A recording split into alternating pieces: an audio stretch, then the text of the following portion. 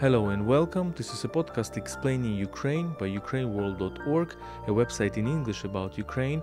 My name is Volodymyr Yermolenko. I am chief editor of UkraineWorld.org. We are continuing a series of podcasts about Ukrainian culture and its deep links with the European and global culture. Talking about culture is important for us because it explains in many ways what's happening now, and it also provides a possible exit, a way out of today's war atrocities. This series about Ukrainian culture is supported by the delegation of the European Union to Ukraine, and my guest today is Tetiana Filevska, who is creative director of the Ukrainian Institute, the key Ukrainian cultural diplomacy institution. Tetiana, good afternoon. Thanks so much for joining this podcast. Hello, everyone. You are the creative director of a well-known Ukrainian public institution, which is dealing with cultural diplomacy, but you're also a well-known specialist in Ukrainian avant-garde and the history of Ukrainian art. So Ukrainian avant-garde is really something that we are discovering maybe in the past decades in Ukraine. We are talking about early 20th century primarily. It is very interesting artistic phenomena, but also one of the least studied and known globally. Why do you think it is interesting to the world? What can it bring to the global cultural discussions or art discussions? Well, I think that first of all, speaking about the avant-garde, it was an international movement, and avant-garde developed in numerous countries, also in Eastern Europe, and also in what was then the Russian Empire, and then the Soviet Empire or Soviet Union. And is one of the most important and influential artistic movements. Of course, each culture in each country had its um, peculiarities, its nuances that give more colors and more shades to the general image. And actually, the world knows a little bit about avant-garde in Ukraine, knows the names, knows some of the phenomena, but they don't really. Accept it. They don't really understand that it belongs to Ukrainian culture because it was usually referred to as Russian. Everyone knows about Kazimir Malevich or Archipenko or Alexandra Ekster, but they are not um, considered Ukrainian artists, and they are not, given in the framework of Ukrainian culture. So, what we first need to do is look at the general avant-garde and see how this Ukrainian cultural influence depends and shapes the specific avant-garde culture in Ukraine. And I would also like to speak about the term a little bit because Russian avant-garde is a kind of a brand that was shaped in late 60s, early 70s, and most of countries don't brand their avant-gardes by ethnic or national identity. They refer to avant-garde in their country. Let's say avant-garde in Poland, avant-garde in Czech Republic, avant-garde in Paris or in France. So it's better to say also avant-garde in Ukraine instead of Ukrainian avant-garde, which is similar to appropriating like the imperialistic way Russia is used to doing, calling it Russian avant-garde. Indeed, if we talk about Ukrainian avant-garde or avant-garde in Ukraine, as you suggest to say, we find people of many different ethnic backgrounds. We find Jewish people, people with Jewish origins, like Dziga Vertov, for example, right? Or like Kulturliga, one of the prominent avant-garde, Jewish avant-garde movements in Ukraine in the early 20th century. But we also find people with Polish origins, like Kazimir Malevich that you mentioned. So it was very multinational and multi-ethnic. Absolutely, like the whole population of Ukraine was and is still. Ukraine is not mono-ethnic nation and never was such. The same with um, mm, cultural map or cultural diversity of avant-garde. As you mentioned, some of the most influential artists were Jewish, and the Kulturliga is a prominent phenomena in Ukrainian and international art. Some were from Moldova, some were Greek. Malevich was of Polish origin. Alexandra Ekster was half Greek, half Belarusian. So, you know, we don't refer to them as ethnic Ukrainians. It's not the case. We're referring to them as part of Ukrainian culture because they either were influenced by Ukrainian culture, they brought a lot to their circle, to their community at the time, and we can say about their influences on the next generation of our cultural scene in general. So let's try to tell some of the stories of these people. Uh, you mentioned already several names. Maybe it's difficult, of course, to make kind of a ratings, top 5, top 10.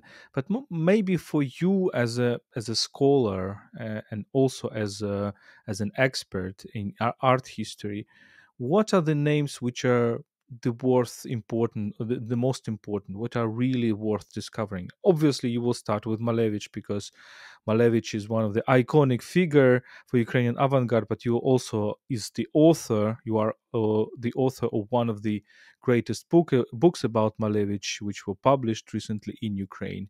Maybe let's start with him, who Malevich was and why he's important, and maybe some other names and their stories. Yeah, absolutely. I will have to start with Malevich as he's my my main point of interest, and I've discovered a lot of interesting facts about him relating to Ukrainian culture. Malevich related to the Polish community in Ukraine that was actually settled in Ukrainian lands for at least 300 years. So they were so called Ukrainized Polish, if we can say so.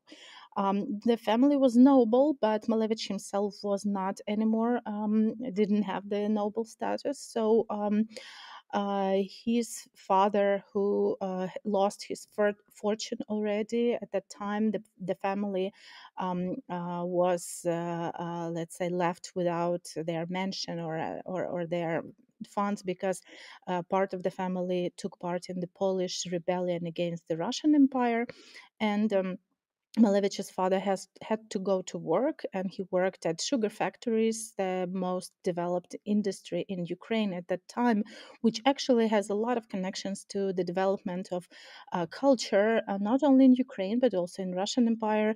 To remember only the pavilion of Russian Empire at the Venice Biennial, which was built by initiative and on the funding of Bogdan Khanenko, the prominent collector and founder of the first public museum in Ukraine as well.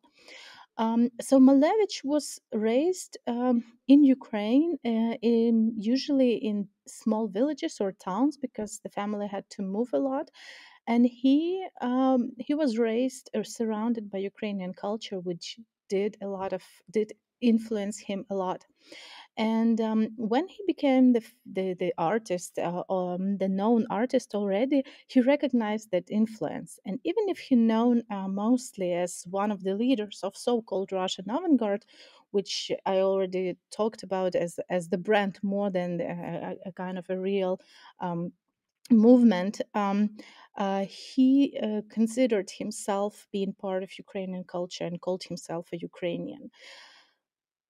So he's probably one of the most prominent artists in art history in total because he changed the perception of what art is, bringing the notion of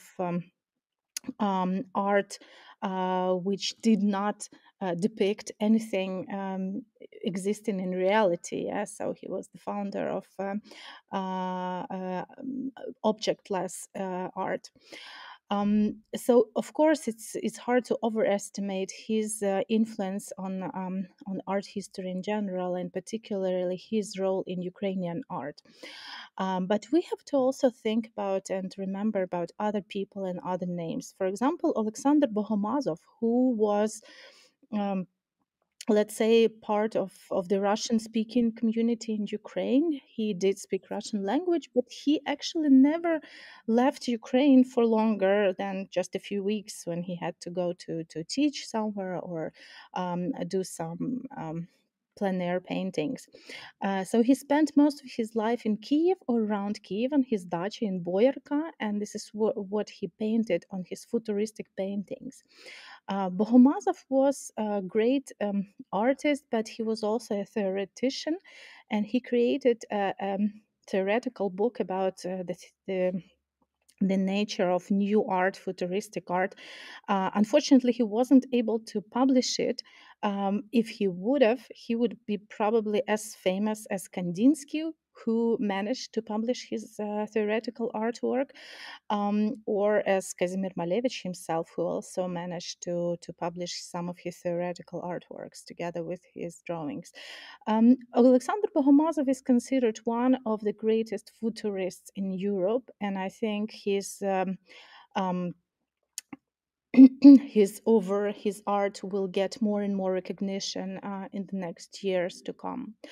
Um, Alexander Archipenko is also a phenomenal artist we have to recognize in concern of Ukrainian culture. He was the first sculptor who brought ideas of cubism into three-dimensional art. Um, a part of using the emptiness as an artistic mean, he also was a kind of an engineer and inventor, and he invented several things that we nowadays use. For example, we all know these billboards, when they change the image, because there are three dimensions of this image, and they're turning around and the image is changing. This was invention of Archipenko. He called it archipentura, and he created it while he already lived in United States.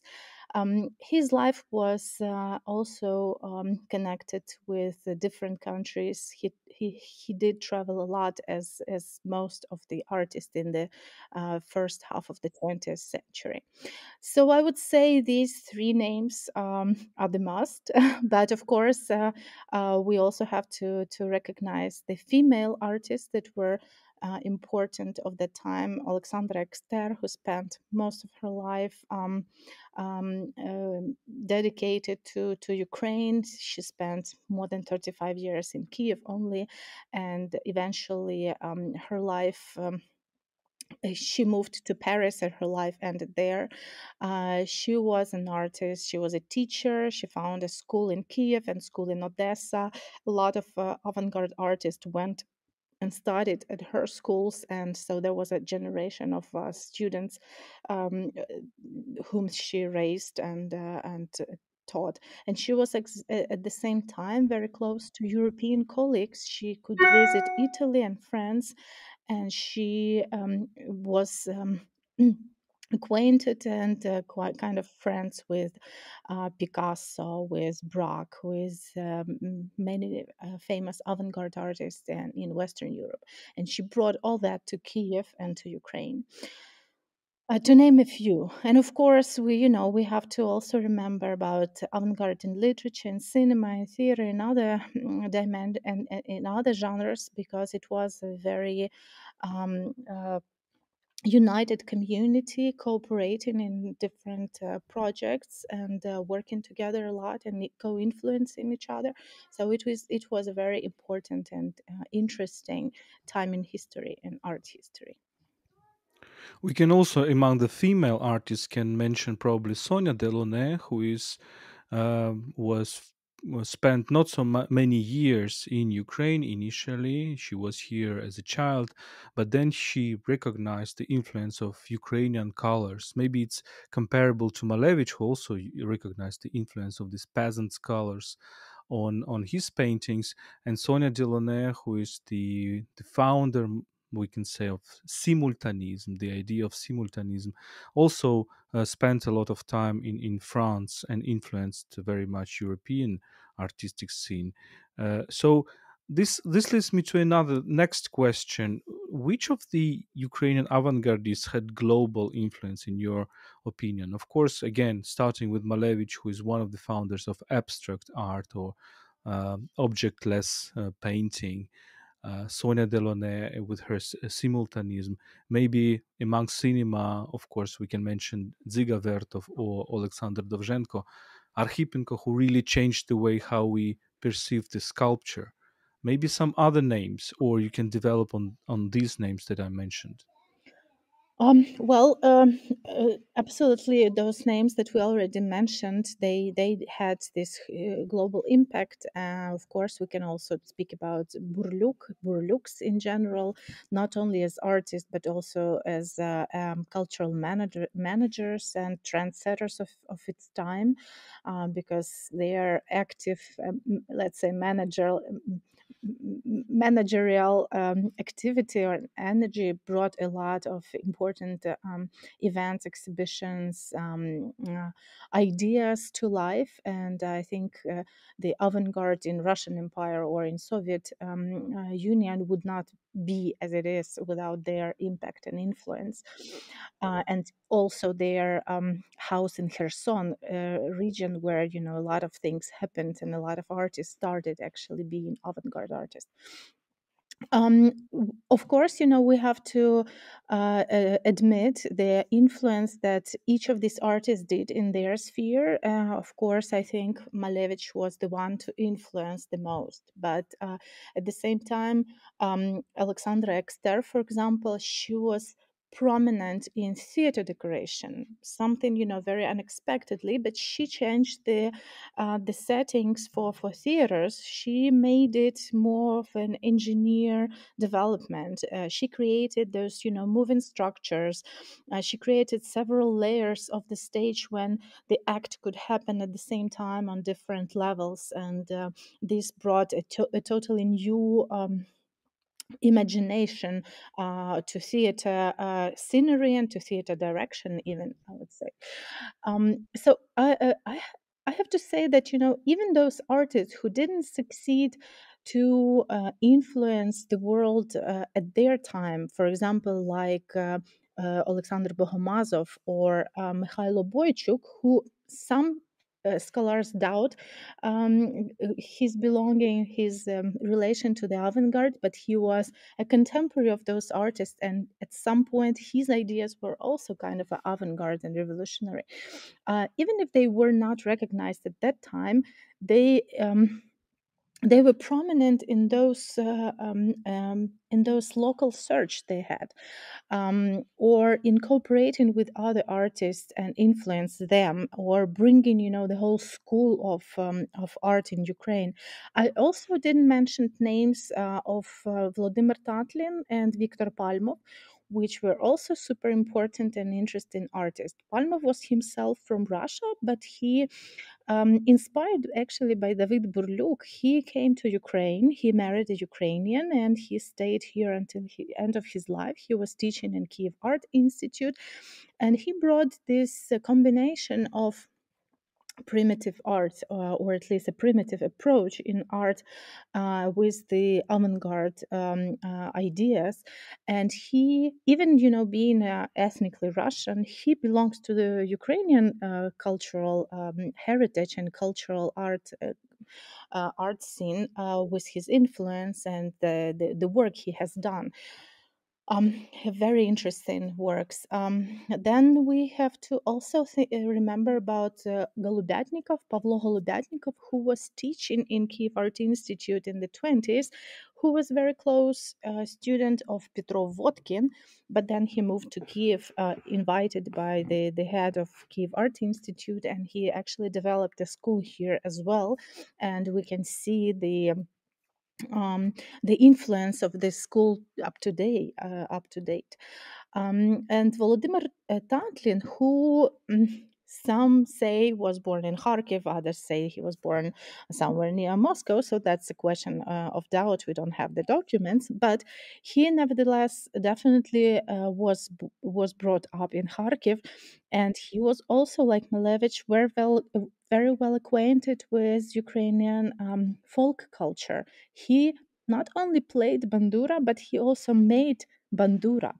And it's interesting that his famous counter reliefs, those three dimension paintings, were basically the parts and elements of bandura that he somehow put together and presented as an art piece. He also spoke Ukrainian, and he even once visited Europe as part of the national choir. He was wearing the national suit, and he pretended blind at that time, and pretended being a blind bandura player. So definitely Tatlin also can be considered and is part of Ukrainian culture, especially considering that he was first head of the faculty on cinema, photography, and theater in Kiev Art Institute. He actually developed it and started the faculty. And at that time, when he worked there, he also developed the first prototype of Hisli Tatlin. Um, Studying the wings of the birds he would catch on the side of the Dnieper River in Kiev. It's interesting that many of these artists that you mentioned, Tatlin or Bohomazov or Malevich, were also theoreticians. So it leads us to the conclusion that Ukrainian avant-garde or avant-garde in Ukraine was not only based on colors, emotions, but also on very intellectual work, sometimes deeply philosophical work, visionary work. So very intellectual. Would you agree with that? Absolutely. Well, I think that's one of the features of avant-garde in general. That was the first type of a contextual art in art history, because you wouldn't understand it without explanation. So artists started to explain their work, and this is how they started to write about their work. Even if some couldn't actually write, like Malevich, who wasn't educated at all, and who actually was not familiar with written language, and so he wrote the way he spoke, and it's really difficult to work with his text, to be honest. But absolutely, you're absolutely right that they were all kind of those great minds that wanted to create a new world. So the utopia is a word for them. Each of them wanted to create an idea of a better world, because they lived at the time when the old world was destroyed, in ruins, and they used their creative imagination to um, see that future, that bright and beautiful future for people, where all people would be artists and poets and philosophers would run the world. I mean, the states. This was their dream. This leads us to contemporary times because in Ukraine, contrary probably to something that is perceived in Europe or globally in the developed countries, we really think that the we are on the ruins of the old world, and these ruins are actually, unfortunately, very tragic for us. These are the real ruins of the war. So maybe this leads us to a new can lead us to a new interest to avant-garde. And it's remarkable that it comes back in 100 years, in 1 century. But let me ask another question: is that I'm asking this question, kind of a provocative maybe question, to all my colleagues and friends in who are in art history or in cultural studies. We also talked with about this a little bit with Olesa Ostrovska, the director of Art Arsenal, recently. So my question is, I think that in Ukrainian culture and in avant-garde in particular, there is no contradiction between tradition and modernity. The idea of revolution going to the future and the idea of going to the past. You mentioned Burluk. It's obviously that among the Burluks, the brother Burluks, there is a this movement to the future, but also to the archaic past. We can see the same trend. It seems to me in Malevich as well, maybe in other artists that you mentioned. Do you share this idea? Yeah, I think it absolutely is relevant to the avant-garde in Ukraine, and we can see it absolutely in Burluk and in, for example, Alexandra Ekster's practice, when she kind of elaborated cooperation between the traditional embroidery from a small village in Cherkasy region with the avant-garde drawings of her contemporary artists. So it was a combination of past and future. So I think that was one of the idea which was absolutely conscious for them. It was not something they did unconsciously. It was absolutely conscious, and it was something the past inspired them. They didn't see any contradiction, and they didn't refuse it. I mean, they were searching for um, inspiration in the past to create something new, using the new techniques, the new technology, the new ideas and approaches. So I think, yeah, that could be a feature of avant-garde in Ukraine, and maybe Ukrainian culture in general. This combination of past and future. And this is an interplay between the future and the memory, because there are so many things that were subject to amnesia, forced amnesia, that sometimes discovering the new for Ukrainians means also discovering of the past, of the forgotten past, or of the lost past, because there is no kind of archive where you accumulate things, accumulate knowledge, accumulate experience. Ukrainians need to develop this archive. You need to, and therefore Ukrainian culture very often, not only in the avant-garde but during the modernist era, during the romantic era, it was this combination of revolutionary leaps and the kind of archaeology. That's interesting thing to think about. But let me ask maybe the last question to you. You are also a well-known, well presented person in Ukrainian contemporary art scene, because as in Ukrainian Institute, you do a lot to popularize Ukrainian art and Ukrainian culture abroad. And so when you look at the contemporary Ukrainian art, do you think that it some ways it seeks inspiration in the Ukrainian avant-garde 100 years ago? Is there a continuity that you see?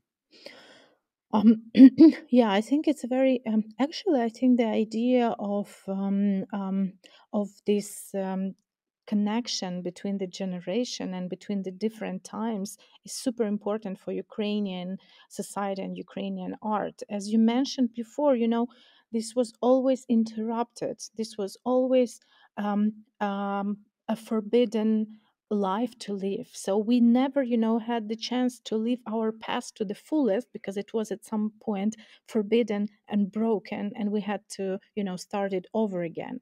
And this attempt to bring it all together, to stick it together, to build this connection between the generation is very important, both for society, for our identity, both let's say political identity nowadays and cultural identity. And I see it in many artists. They try to build this line of perception between the generations, and they do find this one of the strongest point in the avant-garde and in the art of first half of 20th century. First of all, because we do have similar situations. We do see how the old world is breaking apart. We do see how it failed. This idea of a world without any other big wars, or a world where everyone will be, I don't know, healthy and fed. All of those ideas collapsed, and artists try to find the moment when there was still hope that this is possible. And I think that the last point was in the beginning of 20th century, when artists did believe that everything is possible and they can imagine the perfect future. And they're trying to understand, how they created this vision, and trying to build some kind of position for themselves, even if it's not utopia anymore, if it's more of a social critical art, but they still relate to those, let's say, humanistic ideas, those universal ideas that avant-garde artists were searching for and basically found when they created their system of art and system of world. When you look at the contemporary Ukrainian art, probably you could also tell our audience some of the names which you think are really worth following, especially those that are in this continuity with Ukrainian avant garde 100 years ago. Well, if we are speaking about today's scene, and I have to say maybe that at some point every Ukrainian contemporary artist had their dialogue with the artist of the past, and it's really hard, to pick one example. But for example, now at the Venice Biennial, our pavilion, Ukrainian pavilion, is presented by a wonderful Ukrainian artist Pavlo Makov, who presents his Fountain of Exhaustion. And actually, Makov is from Kharkiv, and his work is um, locally. Founded, it's rooted in the local history of Kharkiv, and Kharkiv was the capital of Ukrainian avant-garde, at least literary avant-garde in the 20s, back then when Kharkiv was also the first capital of Soviet Ukraine. So you won't find like direct citations in Pavlov's work to the avant-garde, but he was raised, in this city, in this community that remembered how this whole generation of avant-garde was destroyed, was literally killed with the bullets of Soviets. Other names, I would say, important and interesting to follow. Alevtina Kahidze, an artist who has not a very typical ethnical Ukrainian name, would say, but who is so Ukrainian that at the moment she represents Ukraine everywhere in many institutions, museums, and she speaks for Ukraine and for Ukrainian culture a lot. Alevtina is drawing a lot about her own perception. She lives not far from Kiev, and she was drawing a lot during the first few months of war. Her experience of surviving in these awful circumstances. Um, Another artist of a more let's say older generation, who is considering himself a man of an objectless art, Tiberi Silvashi, who is also has Hungarian roots and is not ethnically pure Ukrainian, you would say, yeah, who lives in Kiev and is part of Ukrainian, a very important Ukrainian artistic movement. He spent all of his time during the war in Kiev, and he has been taking photographs out of his window and sometimes even out of the window of his workshop, his studio. He's doing objectless art, very beautiful pieces as well. Vladar Alko, another great name of a Ukrainian contemporary artist. Younger generation artists like Nikita Kadan, Lesa Homenko, Lada Nakonechna, they used to be part of the rap group and famous a lot during the Orange Revolution and after that. And now each of them are having their own career and working by themselves. Of course, those artists that represent Odessa, like Alexander Roitburt, who just recently passed away, and he spent his life between Odessa and Kyiv. Um, um, I would like to also mention someone from Western Ukraine, from Lviv, maybe Serhiy Petluk, maybe, or there are also artists that are working in um, with clay and a lot with pottery, because in Lviv there was a famous school of pottery and clay, and they are doing artistic sculptural work with them. I mean, Ukrainian art, contemporary artistic scene is very diverse, and I'm happy that more and more artists get displays, get their works exhibited in the museums and centers and galleries outside of Ukraine. This is excellent. And it continues to be very multi-ethnic, multinational, because you mentioned Silvashi, who has Hungarian origins. Alevtina Kahidze has a Georgian last name.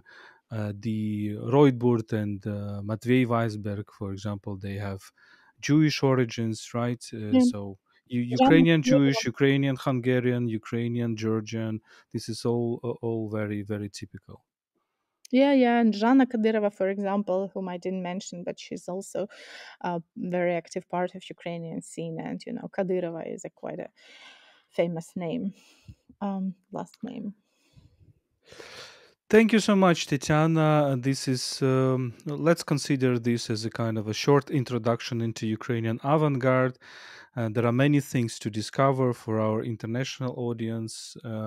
I hope we'll continue these conversations afterwards as well and dig deeper into Ukrainian culture.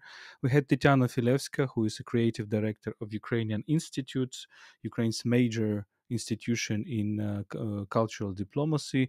This was a Ukraine Explaining Ukraine podcast by UkraineWorld.org. This was a podcast explaining Ukraine by UkraineWorld.org, a website in English about Ukraine. My name is Volodymyr Yermolenko. I am chief editor of UkraineWorld.org. This series about Ukrainian culture and its links to the European culture is supported by the delegation of the European Union to Ukraine. You can support our podcast at Patreon, patreon.com/UkraineWorld. You can also listen to us at Google Podcasts, Apple Podcasts, SoundCloud, YouTube. You can follow us on social networks, Twitter and Facebook. Ukraine World is brought to you by Internews Ukraine, one of the biggest and oldest Ukrainian media NGO. Stay with us and stand with Ukraine.